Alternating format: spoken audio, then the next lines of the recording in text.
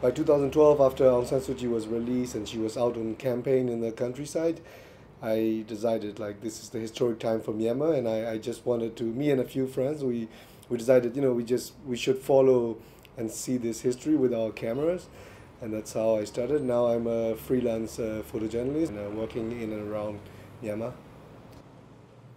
With the current situation now, especially with the censorship and the press, I think we have it's really positive compared to the dark past we had. But still, it's not. I wouldn't call it a completely free press, because there's still a lot of self-censorship. For example, it's still some very like dark and sensitive areas.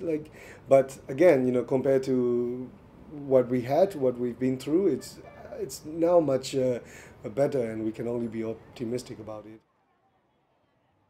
I learned photography from myself and learned through the internet, but we didn't necessarily have any institution about photojournalism or storytelling.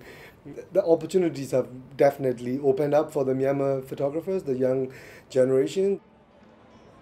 When I heard about the World Press Photo Exhibition coming here, I thought it was really great, and it's really symbolic for the Myanmar photographers, and more beyond that for the Myanmar public here, because World Press Photo is